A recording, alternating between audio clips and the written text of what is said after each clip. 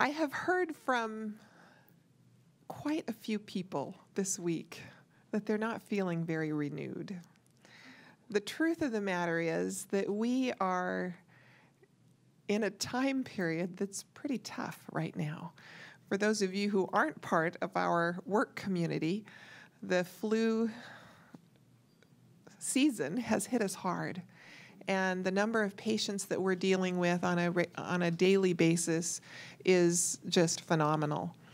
And so I guess even though it's hard to take time to come away, we need it more than ever. And so I'm especially grateful that we have this opportunity. As you know, our theme is listening, and every morning we are taking an opportunity to participate in a listening experience. And this morning, our experience is going to be a piece of music called What a Friend We Have in Jesus, played by Mike Fellman. So listen.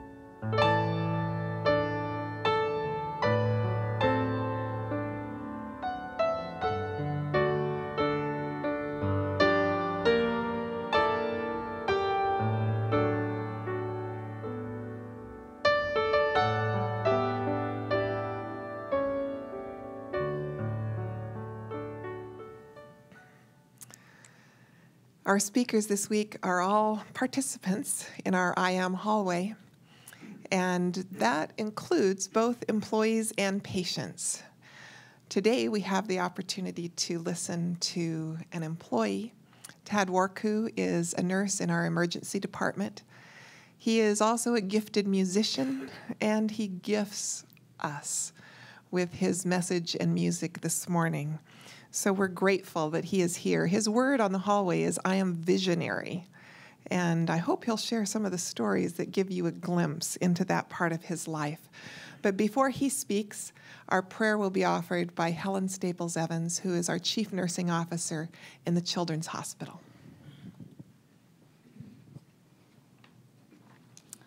Good morning. Let's pray together. Our dear Father, thank you. You have demonstrated that you love to whisper to us and that you love it when we listen and whisper back. Even when we try to run away from our troubles, you will find us. Bless us. Even when we feel most alone, unsure, you find a way to whisper to us, to let us know that you are with us in this place, wherever we are. Help us to listen for that whisper. We know that courage doesn't always roar. Sometimes courage is the whisper, the little voice at the end of the day that says, I'll try again tomorrow, because we have listened. As we listen for your whisper, help us to realize that all the things in this world are gifts and signs of your love to us, given in a whisper of beauty, a love letter from you that we should listen to. Bless us today as we listen to your whisper in our hearts and in our minds. Amen.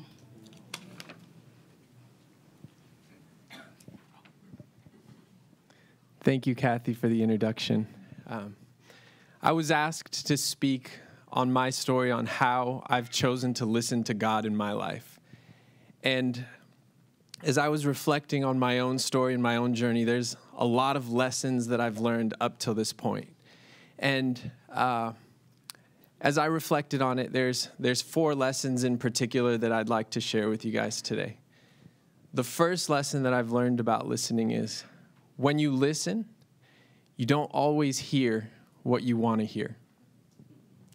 September 26, 2011, I remember the date like it was yesterday. You see, the next day I had a concert that I would be standing and singing in front of a sold-out audience. I should have been excited, but instead I was tossing and turning in bed. It wasn't because I was tired. It literally felt like peace had been removed from me. In that moment, it also felt like I could see into my own future. And as I looked at my future, I saw myself on stages around the world. In my mind, I saw myself accepting awards. And in that moment, I remember vividly thinking to myself, then what? What's next? What else is there? And I had a decision to make in that moment. What would I listen to? On one side, I could have listened to the dream that I had set up for so long that was starting to become a reality. I could continue to go forward with the promise of success and fame, but without the guarantee of peace. And on the other side, I could double down on my relationship that I was gaining with God that came with a giant unknown sticker tag on it. Not sure where this will end up, but I promise wherever it goes, I'll give you peace. Let me rewind a little bit farther. 3 years before that decision, I had graduated from college with a business degree, and after graduating, I decided that my goal was to become a famous musician. I moved from Pacific Union College, the small town in Napa Valley, to San Francisco, and I got into an artist development deal, and I started working on songwriting and performing and just music all around. And during that time, small stages turned into larger stages, small opportunities turned into larger opportunities, and I found myself one step closer to my goal each day. One of the things that appealed to me so much about music was I had figured out that music would be the thing for me that could make me a somebody. It would make room for me in the world. It would be the thing that I could walk into a room and people would know who I was. I knew it would take me where I wanted to go. And so I connected my value to it. It was the smartest decision I could see. As long as I connected my value to it and sold out a show, I knew I would be valuable. As long as I continued to achieve at the highest levels in music, I knew I had seen people, I had met people. I knew what it could do for me, so I connected my value to it. So during that time, I did concerts, I practiced, I continued to develop in the artist development deal. But something unexpected happened during that time. I had grown up in a Christian home. I had gone to Adventist schools from kindergarten, preschool, all the way up to college. And then I decided to move to San Francisco to join this artist development deal, and all of a sudden my environment was expanded overnight. I was no longer surrounded by people that shared the same ideas and values and beliefs. I was surrounded by people that had large amounts of money that had come from all sorts of walks of life. And I started asking myself, where do I fit in this whole thing? Who am I? What do I value? What do I believe? Who am I going to be in this circle? And it wasn't a question I even wanted to ask. I had a single-minded goal, and that was to become somebody in this world of music. But at the same time, I was like, well, I got to figure out who I am in this world because everything has changed. So during that time, I found myself in a familiar place, but an unfamiliar place as well. And it was almost an invitation back to figure those questions out. And figuring those questions out for me meant going back and really getting to know a personal God. I'd grown up hearing about a God, but getting to know the personal God that would help me answer those questions. And as I started reading and praying and studying almost for the first time for those reasons, I started becoming fulfilled in this relationship with God, and it changed something. I started praying before some of the large opportunities that I would get with music, and something strange happened because it almost seemed like the direction that I was going with music started rifting from the direction I was going where God was leading me. I started praying and including God in the decisions I was making, and all of a sudden it was like, whoa. Like, why can't I? This is the best opportunity I've gotten so far with music. Why are you calling me in another direction? You can stay in the passenger seat, but I've set this thing up now. So just come with me. Like, don't take that from me. I have a plan for it. I have an idea for it. Just come along and I'll use it for you. But obviously God has different ideas when you invite him along for a ride. And so during this time, I felt the line that I was walking turned into a fork in the road. One road was going left, one road was going right, and I couldn't navigate down the tightrope that I had been walking. It felt like God had been calling me to listen and follow him down this way at the same time that some of the largest opportunities were coming together with music. And somehow in my mind, I couldn't reconcile the two together. And all of that came to a head September 26, 2011. I had no peace left. I saw into my future and I didn't see it working. I saw who I would become years later, and I couldn't go forward knowing that. And that's when I learned lesson number 2. Who and what you listen to dictates where you go. That night, I decided between me and God that the show the next day would be my last. I would walk away from music. I had no idea what that meant. I had no plan B. But I decided between me and God that if I could have the peace, I would take that over the success minus the peace. And so I decided that night that would be my last show. The next day came and went. Mostly uneventfully, the concert went well. In the back of my head, I was thinking about the decision that I had just made. And as I continued to move forward, a week went by, and nothing really changed in my head. I continued to move forward, but knowing in the back of my head that I had made this decision. And then, unexpectedly, a few weeks later, I got a phone call. And up till that point, I had, to bring you up to current, at that point, I had a production company, a full pop soul album that was complete. I had tour dates that were ready. And I was waiting for funding. So the phone call that I got that day, unexpectedly, a few weeks after this decision that I made between me and God was, congratulations, all the tour funding that you requested from a grant organization has been approved. So months after that, 2 weeks after I make this decision, I get a phone call that more money than I'd ever seen in my life was being given to me, not to pay back, but from a grant organization. That sent me back into a tailspin. Did I really hear what I thought I heard? Did I really understand it correctly? Or is this God giving it back to me? Is this my opportunity? You see, I wasn't a fool, and I understood that opportunities like this barely came around once. To have an award-winning production team, to have an album that was recognized by labels, to have all the money I needed to travel. I knew it barely happened once, and I for sure knew it didn't happen twice.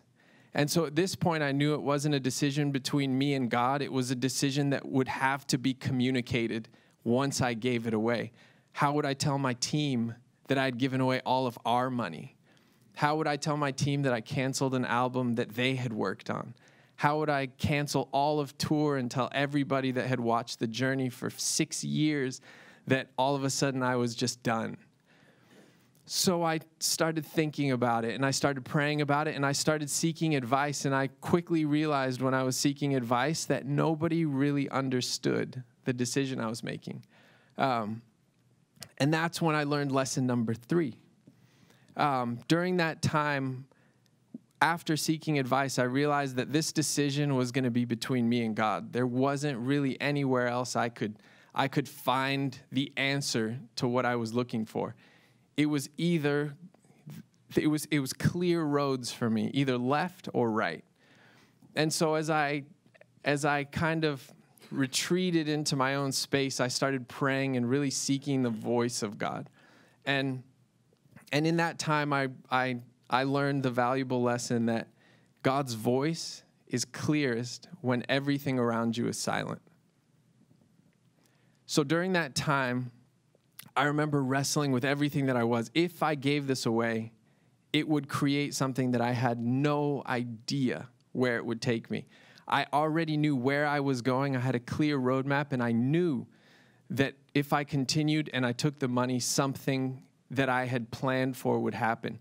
I also knew if I gave it away, that I would never get the opportunity, and who knows what would happen after that.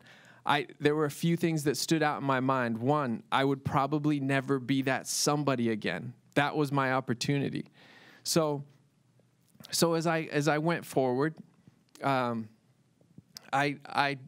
prayed, and in the stillness and in the silence, when everything else was silent, I remember hearing that still small voice of God saying, "Follow me, I have something else for me. Give it up to me, I have something else for you." And I remember thinking, wow, are you positive? Are you sure? Like, this is not something I want to come back years later and say, man, I really regret the decision I made, and it's not happening again. And I remember just hearing it over and over. And so I got up, I made the phone calls, and I canceled I told them I wouldn't be taking the funding, which meant the album was canceled, which also meant tour was canceled. At that point, one interesting thing happened in that point. It was the moment where I'd completely been separated from the thing that I knew would make me. But also, what was so interesting in that point is it's the moment I tangibly felt the most peace I've ever experienced. In that moment, I knew I'd be okay, even when I had nothing. And so that sent me back into the next phase. What next? What now? What would I do?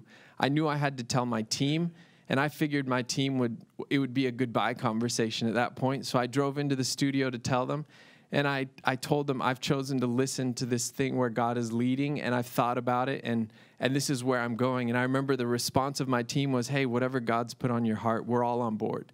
If you want to re-record a new album, we'll re-record. If you want to do whatever you want to do, we're on board. And I remember thinking about that and still wondering, well, I don't have any money, I don't have any songs, so I'm just going to continue at this point. And so at that point, I remember praying and saying, God, I gave you everything that I could have. I need a door to open. And God is almost comical, but a door opened in one of the most unexpected places. A door opened to study nursing. And for anybody who would have known me before, it was a shock. Everyone was like, what are you doing? Where are you going with this? But I knew God was leading. And the interesting thing was, just to place you in my mind at that point, as a musician and as an artist, I was the one who was taken care of. Everywhere I went, I was the one that didn't lift a finger. Everybody else helped me. And then I was going into this place where I was the one who helped other people. But I learned a few things during that. And the things that I learned, a few of the things that I learned, the first was humility comes before honor. The second was, in order to be a leader, you have to learn to be a servant. And those are some of the lessons that I learned during that point. And that led me to the fourth lesson that I've learned about listening. And lesson number 4 is the most beneficial thing I've ever done in my life was to listen to where God had led. Over the past 6 years, as I reflect on all of the things that I thought would make me a nobody, I've I've watched God put it all back together. All of the things that I thought would never come back together, I've seen God place his hand on them and bring all of it back into existence. I've traveled. My dream was to travel and to experience the world and to sell out shows, and I've stood on larger stages than I could have ever imagined after leaving. What I learned about listening to God was he didn't make me a nobody. He preserved the fact that I would be a somebody. Not only did he not take music, he preserved it in a way that it would never be taken from me again.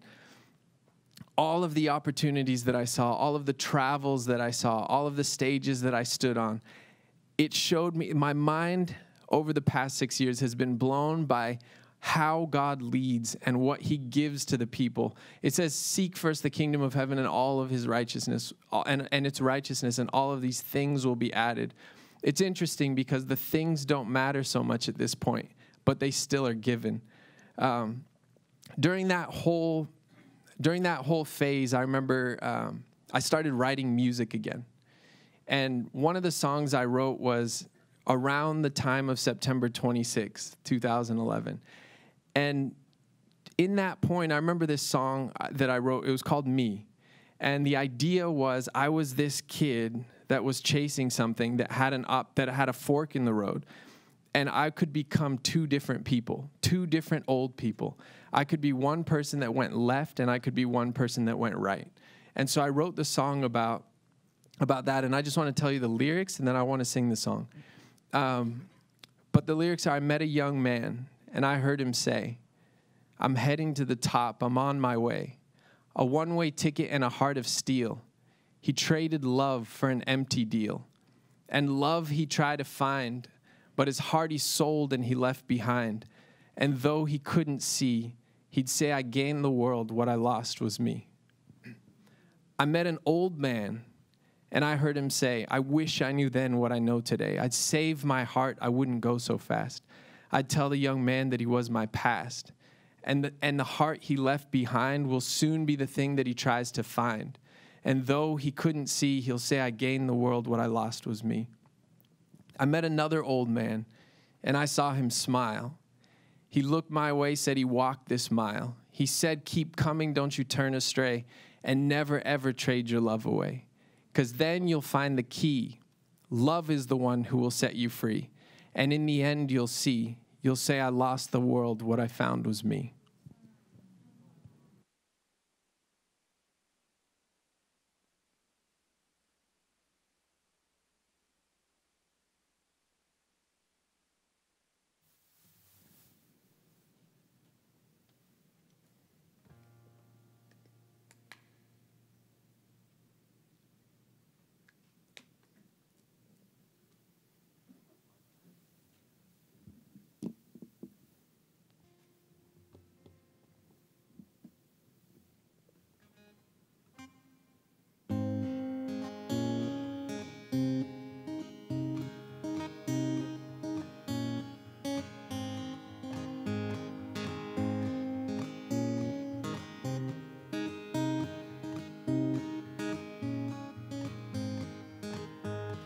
I met a young man and I heard him say, I'm heading to the top, I'm on my way. A one-way ticket and a heart of steel. He traded love for an empty deal. And love he tried to find, but his heart he sold and he left behind. And though he couldn't see, say I gained the world, what I lost was me. I met an old man and I heard him say, I wish I knew then what I know today. Say my heart wouldn't go so fast. Tell the young man that he was my past. And the heart he left behind will soon be the thing that he tries to find. And when, oh yes, when he sees, say I gained the world, what I lost was me. Yeah, I gained the world, what I lost was me. Life can so tired.